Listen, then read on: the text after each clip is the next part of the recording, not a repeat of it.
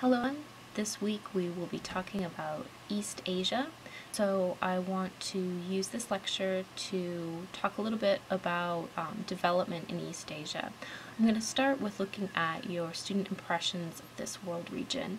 As you can see, China and Japan loom large in your conceptions of the area.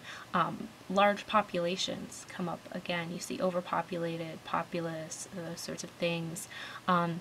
The idea of technology, city, and culture, manufacturing is in there as well. So really a lot of sort of ideas about development for right now.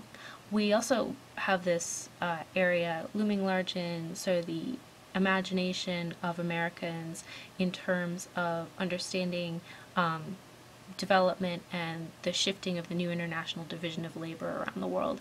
In, for example, the last political election, both candidates really took the time to talk tough about China and the perceived loss of American jobs to this part of the world. So we're going to talk a little bit about the developments that led to this new international division of labor and the increase of manufacturing in Japan and China specifically. So we're going to focus on the two strategies that these different countries have used for development. In Japan, we have what you can call state-assisted capitalism, and in China, a socialist market economy. And we're going to look at each one of those things in turn.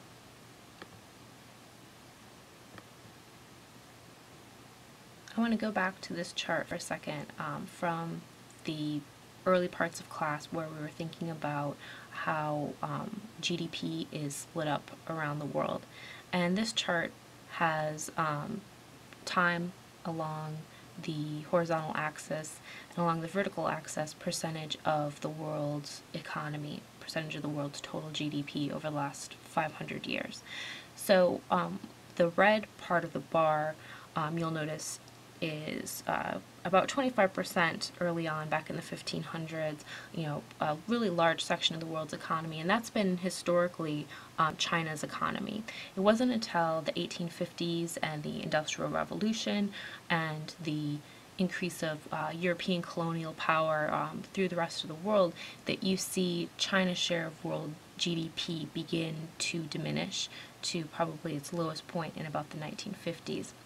Then you see that beginning to grow again. We can also see Japan's share. It's in the turquoise. It's around the middle of the overall bars. So you can see it's a fairly small but steady share of the world's economy, and it really began to grow in the 1950s. And we'll talk about those things here in a second. Let this chart help you keep in mind that the world's economy has changed over time, and East Asia has long played a prominent role in the overall wealth created in the world. So maybe the new industrial division of labor isn't really new, it's just the most recent version of it. So in the context of Japan, you can read in your book about Japan's history of feudalism and then imperialism. It's important to keep in mind Japanese imperialism and sort of overall military aggression, and you'll see that in continued tensions and relations to other countries in East Asia who have a lot of animosity remaining towards Japan from their own past imperialism. But you can read about those things in your book, and what I'm going to talk about today is state-assisted capitalism in Japan. So we can look at Japan's Industrial Revolution happening in the late 1800s, and this again is tied to Japanese imperialism and a decision to try to improve heavy industry infrastructure, education, and agriculture throughout the country. Japan overall has fairly limited resources, being an island, not having access to a lot of new land and resources that way. So one of the things that it did during this time was to try to expand, into the continent of Asia, so into the Korean Peninsula, into parts of China as well. So this military aggression also helped fuel industry as well. A big factor that helped Japan industrialize was its exports of silk as a commodity that was desired throughout the world, so they were able to gain a lot of monetary wealth from that and to use that to develop the country. So this was a really successful strategy, and by 1920 Japan became a core nation of the world. And if you remember back to looking at our core and periphery model, Japan remains sort of one of the core points for East Asia. Of course, Japan's imperial intentions got them into conflict with World War II, and again, you can read about that in your book. But what is really interesting is after this defeat in World War II, that Japan had incredible economic growth, what's been termed an economic miracle of about 10% growth per year. And by 1963, Japan became the world's leading manufacturing nation, surpassing the United States. They were really able to capitalize on new technology, sort of cultural values within the society where folks had really high levels of personal savings, a lot of government support, again, that idea of state-assisted capitalism. So the government was very supportive in terms of protecting specific strategic markets that they thought would be the best to grow. So in a way, it's kind of like an import substitution strategy where strategic markets were chosen with a lot of investment. The Japanese really changed how business was done.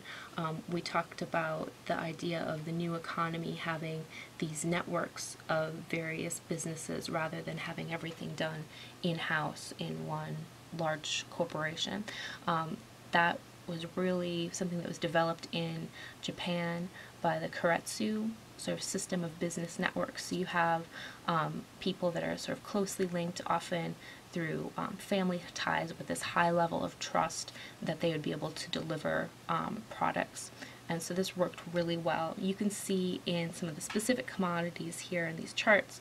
So car production, you see by 1970, Japan is really taken off and actually surpasses the US in car production by the 1980s. And then you can see in TV sets below that, again, Japan surpassing the United States in by the 1970s in that sort of production. And it's really interesting because back during that time, there was very much a sort of concern about this shift in the American market in terms of jobs moving over to Japan, and you see that same sort of concern with people's thoughts about China today.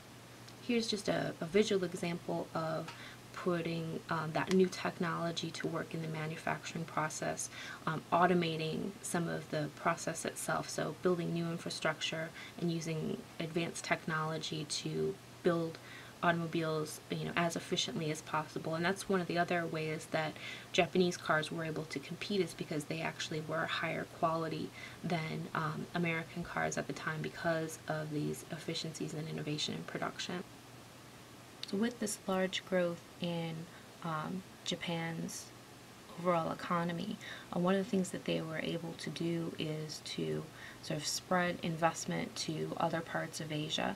And Asia overall saw this really great economic boom, to the point that economists were calling these countries Asian tigers. So these were recently industrialized countries that had experienced rapid economic growth.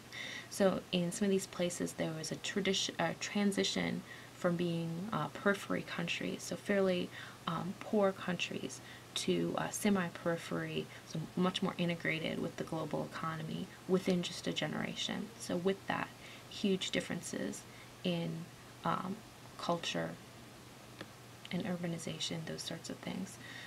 Again, you see state-assisted capitalism in these places, and different areas taking specific niche roles within the world economy. We talked about kind of niche markets, and we've heard about that before in relation to a lot of primary commodities that don't generate a lot of wealth. But some of these specialized roles are much more focused on high value goods, like things like cars, electronics, that kind of stuff. So if we then look at modern East Asian economies, Japan was the second most powerful economy in the world and had a lot of links, again, to other parts of Asia where they had made investments. You can actually see this notion of sort of disinvestment from Japan as manufacturing moves to China and then other parts of Asia where it's cheaper. But China's actually become the second largest economy at this point, with a lot of potential to be part of the core, especially because of its large population, so they're able to draw on a lot of labor power and keep prices low because of this large population. Some of the other Asian tigers include Hong Kong, South Korea, and Taiwan.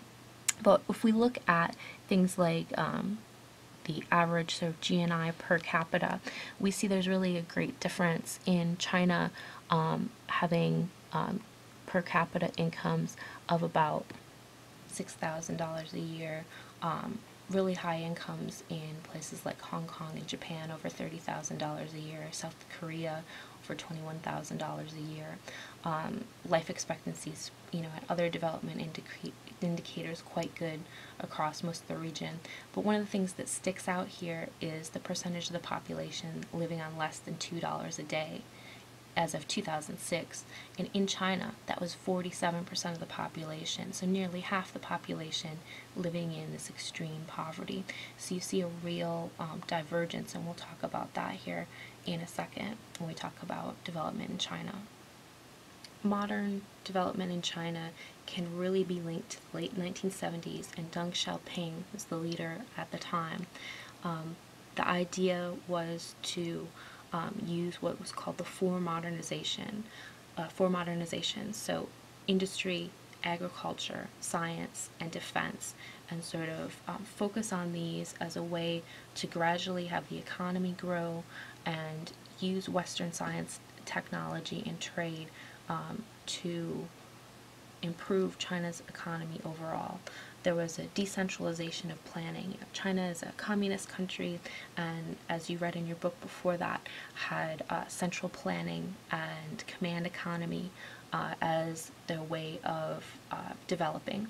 But under Deng Xiaoping, you had decentralization, a switch to a market-based economy, the encouragement of private entrepreneurship, an open-door policy to outside investment coming in.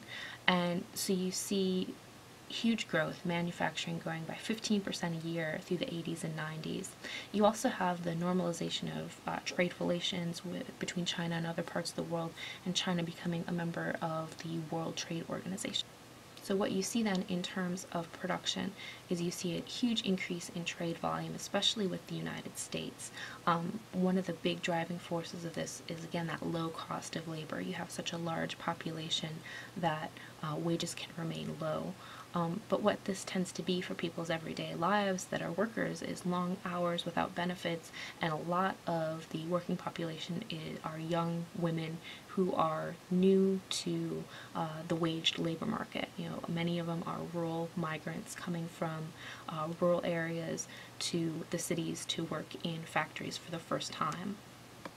You see a lot of multinational corporations coming in looking for opportunities in the Chinese market. So not only to use the area for production, but as China's middle class expands, as more people are doing waged work and are able to buy commodities, corporations want to sell to this huge market that's going to be the Chinese middle class.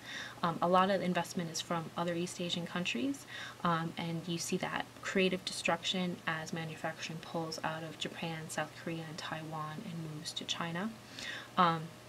We see below some of the new web of trade interdependencies.